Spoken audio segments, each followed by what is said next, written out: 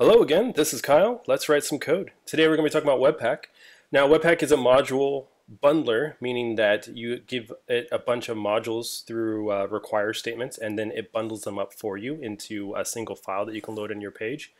Webpack is rather unique because it's super flexible and it supports many different file or module formats. Now the reason you would want to use a module bundler is because typically if you have an HTML page in here, you'll be adding script tags like such, and you'll say 1.js and then maybe 2.js and then 3.js.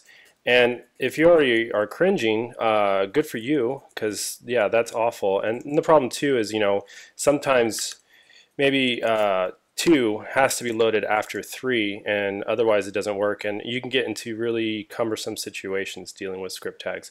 So Webpack at its very basic level is a solution for this problem, where we just load a single script tag of our bundle and it figures out the rest for us. So the first thing that you'll need is to have io.js installed or node.js installed to use Webpack. And then once I'll put a link in the description to an earlier video of getting that going.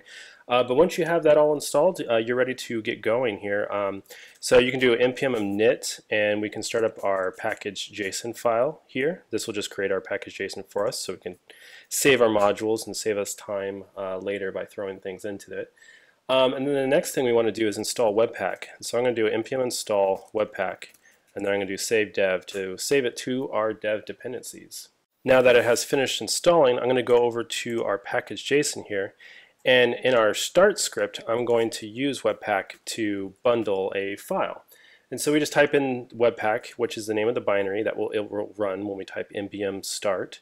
And then you give it an entry file name, or the file that starts everything off. It's our initial main point that our app is running off of. And then we give it an output name of where we want it to output the file to. And so we're just going to call that bundle here. So I'm going to go ahead and call or create this index.js file here that will start things off. And now I'm just going to add a simple alert statement to see if it works. And hopefully that will push that out if it works. And then I'm going to go to my index.js or index.html file and ensure that we're calling the bundle here, because this is what Webpack is going to compile to. It's going to compile to our bundle here. And so now that we have this start script, I can just go to my terminal and type npm start. And it will run Webpack. It will generate our bundle here. And sure enough, if we open our index.html file, we get a JavaScript alert notifying that it works. So what this is going to let us do is going to let us start to require other files from our main file here. So here in our index, we're going to create a new file. We're going to call it bear.js.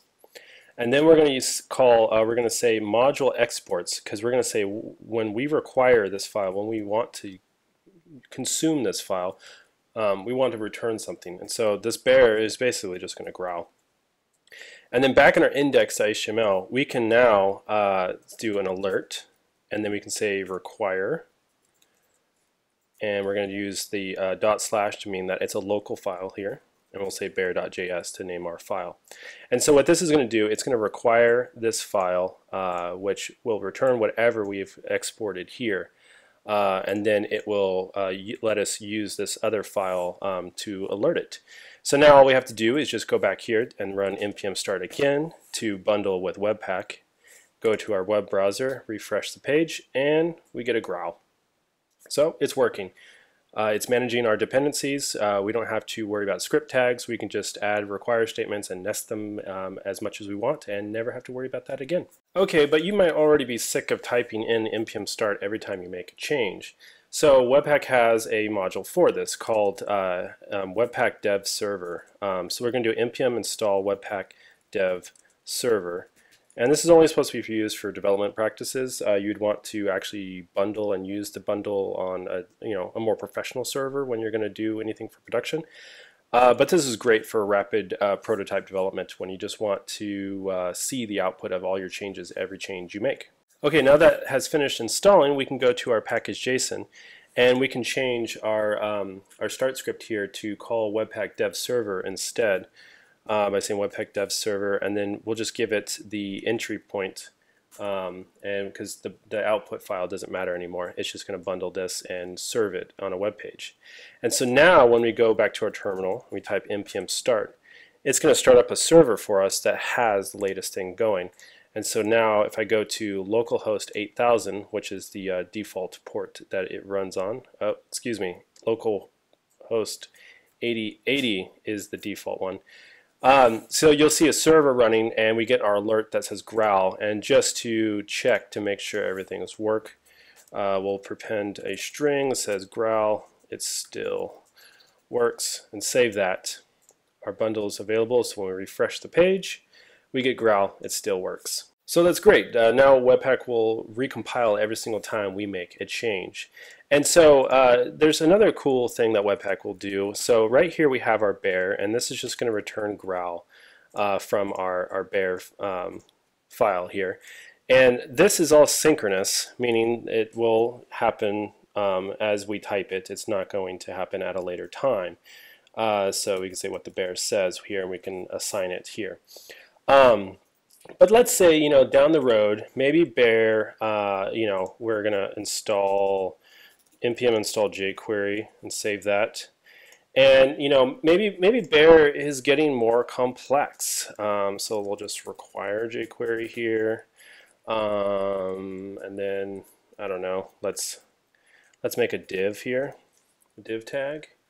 And then the HTML, he's a grizzly bear now, because grizzly bears are big, and so he's going to do a grizzly growl. And so we're just going to export this this div tag here, and this is just big because it now includes jQuery that we've installed from npm, and it's creating the div tag that's growl, and this is just a humongous grizzly bear.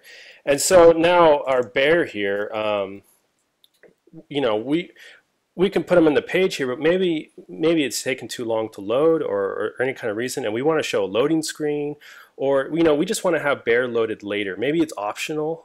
We don't need to load bear at this time. Maybe it's like a big dependency that only matters when a user clicks into a certain thing.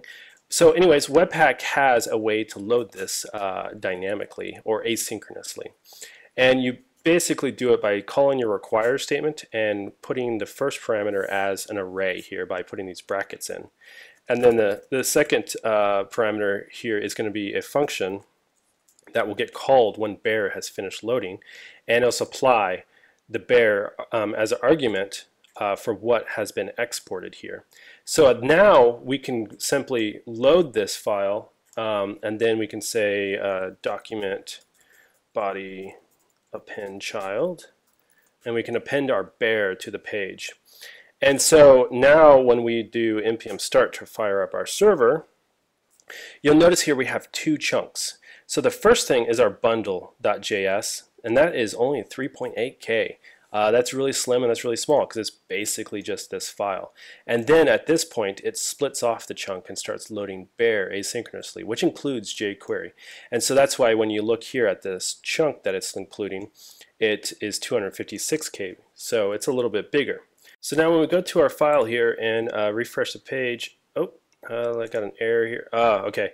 Yeah, so basically right now we're returning what a jQuery wrapped element, and we just want the actual element. So we're just going to put 0 there because we're calling document body without jQuery. So we can just call bear 0 there and refresh the page, and now we get our element on the page here. So you can see we have a div tag with grizzly growl.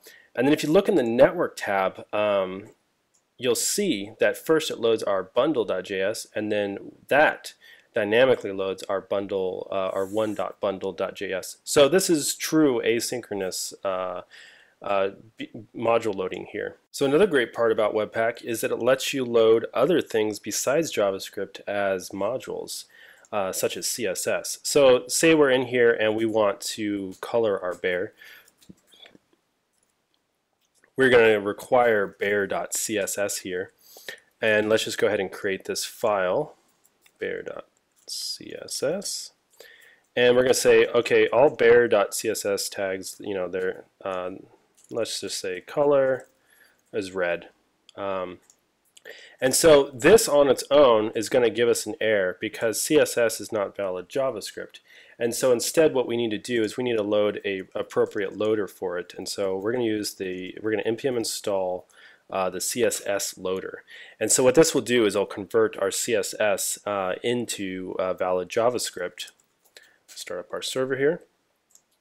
In which that we can consume. So to use a loader, you just prefix the name of the loader, and you can do CSS CSS Loader, or you can just simply leave off the dash loader, and it will know to use it.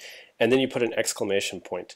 And so this says we're going to load this file, and then we're going to pass it through this CSS Loader first. And so now we no longer have an invalid bundle. It will be JavaScript. And what we get here is just basically raw CSS, or rather an object that represents our CSS that we can use. And so if we look down here, you see we get an array here, and you see we get our div color red. So you're thinking, what am I going to do with this? Well, one thing you can do is, now that it's able to be read through JavaScript, is you can simply just have it apply it to the page.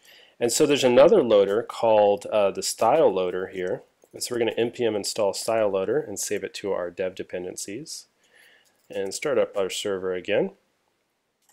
And so here, if we don't need to do anything with this CSS, we just simply want to apply it to the page, we can say, we can chain our loaders here. So we could say load this bare CSS, convert the CSS into JavaScript that it can read, and then simply apply it to the page as a style tag. So now when we save the page here and refresh, it adds this style tag to our page, which then will color our red bare. So what's great about this is that even CSS will be traversed as modules. So in CSS you use these at import statements to signify that you want to load another module. But Webpack will go ahead and just traverse that. So like, say if we have this base CSS file here, and I'm going to create this new base.css file, and in here our body, let's just pick a awful horrible color, I don't know, green.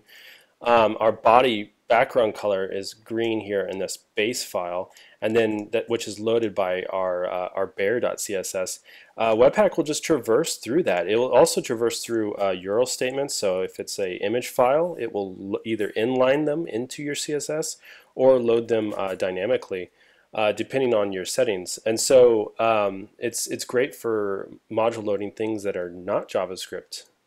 So let's go ahead and refresh our page, and we get this hideous green with red text. Okay, so that's great, but you're probably not into prefixing all your loaders in every require statement here. So it's probably recommended, or it's not probably, it is recommended to create a configuration file. And so by default, Webpack will look for a file called webpack.config.js.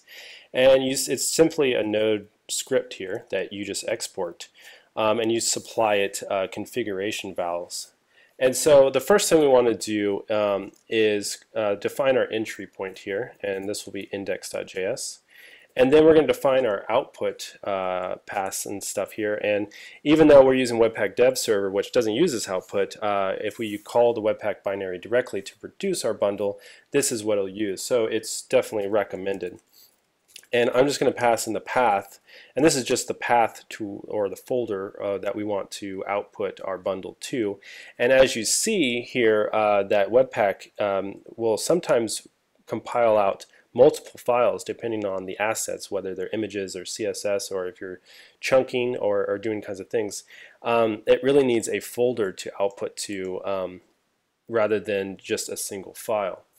But you are going to supply a file name, and this is just used to base of what those chunk names are going to be based off of. So this is a very simple Webpack config right here that just defines an entry point and an output path and file name. But what we want to do is we also want to specify our module loaders. So we're going to say add an object here called module, and in that we're going to specify loaders here. And loaders is an array of different conditions to meet. So we want to specify a loader, so we're going to say test, and anything that ends with .css, this is just regular expressions. So basically what it's going to do, Webpack's going to test every file that runs through it and says, okay, does this file end with .css? And if it does, we're going to supply loaders to it. So we're going to say style and CSS, just like you saw before in the require statement. So this is just simply saying, okay, any file we're going to test to see if it ends with .css. If it does, we're going to apply these loaders to it. So now what we can do is we can go here to our bear and we can simply remove these prefix loaders, and it's going to say, it's going to match this .css and says, oh, we want to load those with the CSS and the style loader.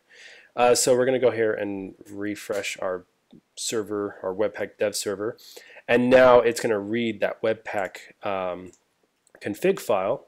So when we go back to our web page, we can hopefully get that lovely ugly green. Yes, we do. We get the ugly, lovely green. So this is a really powerful tool because there's many loaders for things. You can do images, fonts, you can do less, Sass, stylus, templating, handlebars, all kinds of things you can load through Webpack and load them as modules. So I hope this has helped you get started with Webpack, and if it has, then please share the video and help others get started with Webpack. And if you want to see more videos, please subscribe. And thanks again for watching.